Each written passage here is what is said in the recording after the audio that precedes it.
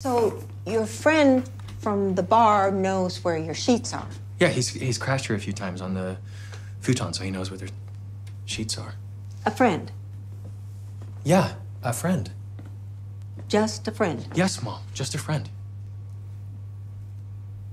What is going on here? Who is this guy? What's happening? Why is he still here? I don't understand. You were acting so weird, and you don't even look us in the face. You're acting so weird. He's my boyfriend, Mom. Your boyfriend? Yes. I'm gay. I'm gay too. I am also gay. I am. Why couldn't you tell me that?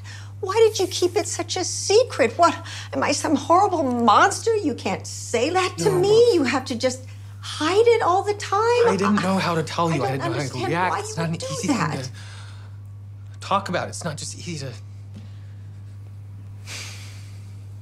I think it's great, kid.